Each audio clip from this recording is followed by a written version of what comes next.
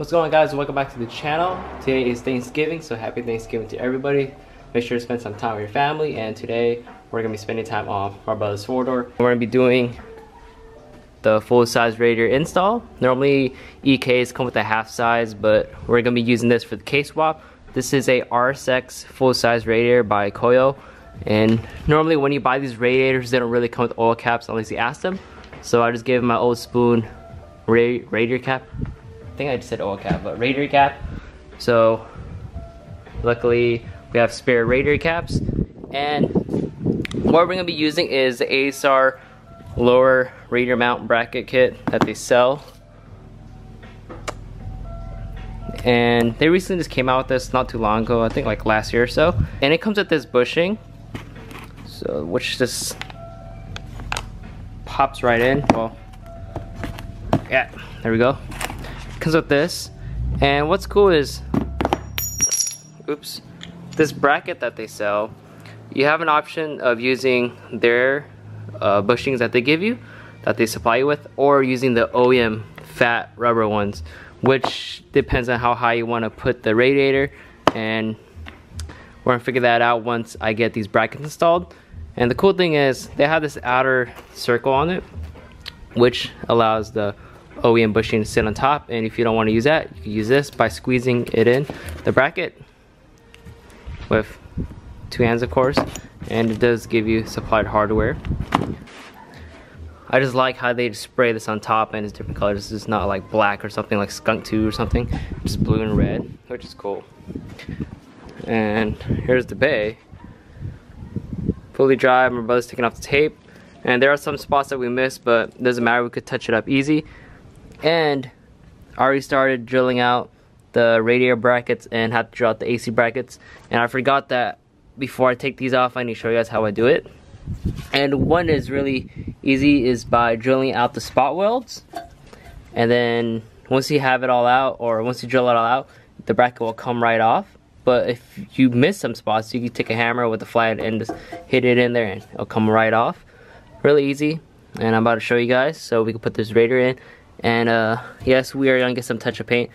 I should have done it before we painted the bay, but it's fine because this is the bottom portion of the bay. You don't really look down here, and we're just gonna touch it with the Rust-Oleum, since luckily this is Rust-Oleum with 2K clear, easy to match. My brother decided to leave the fuse box inside the bay. We're gonna leave the battery right here also, and using the OEM booster, of course. We're gonna be keeping the heater and yeah, everything else. We're gonna be tucking the headlight harness, and that'll look a lot cleaner since you don't see the headlight harness for wires running through here or over there. Currently inside my brother's engine bay, and there are 3 little dots. Those are the spot welds that from factory they weld these brackets on. So what you're gonna do is get a slightly larger drill bit to drill those holes out. Make sure it's centered and then drill it out. Also, they do sell drill bits to remove spot welds, but I don't have that, and I just use this because it works. It just like that. Not the prettiest job, but it works to get the brackets out. And there's 3, 1, 2, 3, and another 3 over here. It's a very easy process. Make sure it is centered.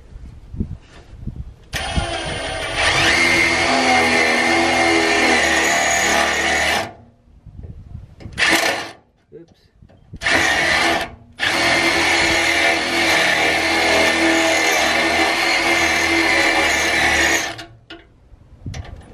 That one should be good. Now onto the next one. I should be using a punch, but it'll be okay.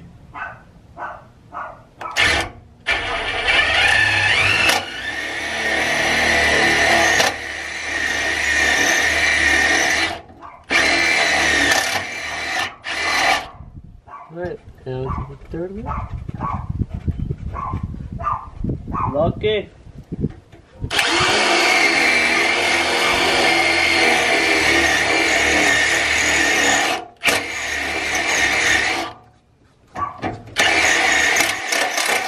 You have to drill all the way through.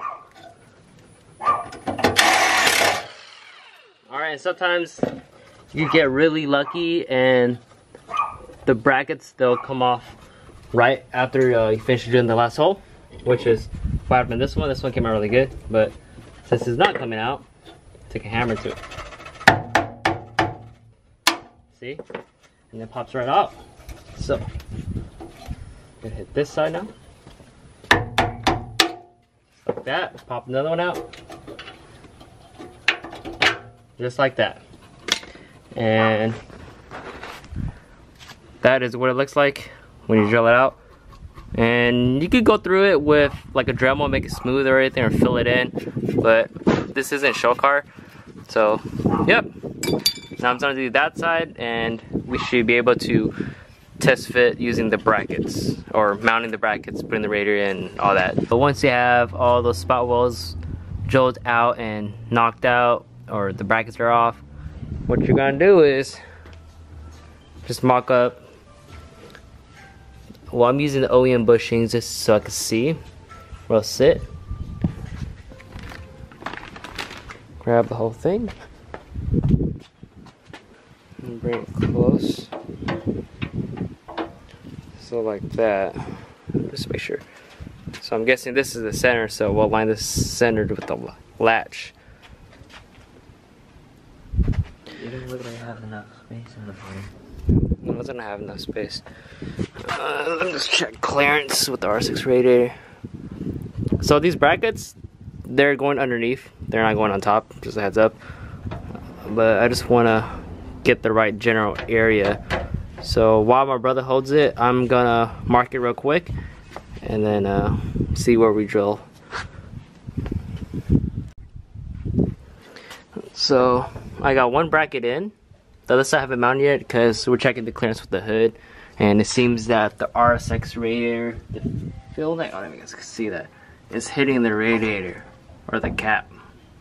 So one thing we could do is lower the radiator a little bit more. So might use some spacers and space this out so you can see a little bit more. But the downside is it's sitting on the frame rail, which is bad because the vibrations from the motor or the mounts could cause it to crack the radiator.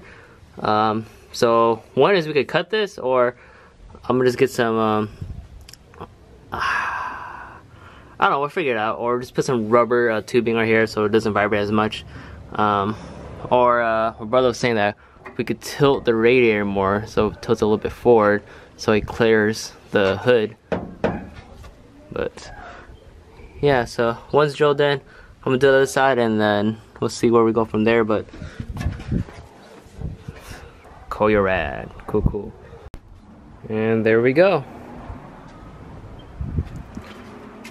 This is how far I'm gonna make it sit. So we just gotta get some custom brackets. Currently just have zip ties on it just so we can mock it up in place. And then I decided to flip the bracket using the ASR bushings with the brackets on top, because before it was having an issue where it was hitting the frame because the frame's bent a little bit from where you jack up the car.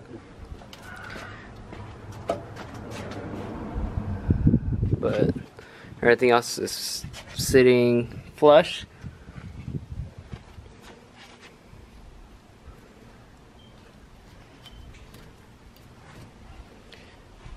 Alright, now I'm gonna put the booster back in. And I still gotta, I think this is for AC, or I don't know. I think this is a drain. No, that's the drain. It was missing a plug right here, so I need to go find a plug and plug this up because we don't want coolant spilling out. And we do have the K20 hoses for the RSX, so this one will go up to the thermostat, and this one right here will go to the upper fill neck on the K20. But slowly but surely. Yeah, I gotta put the booster back in and see what else I have to do. But progress.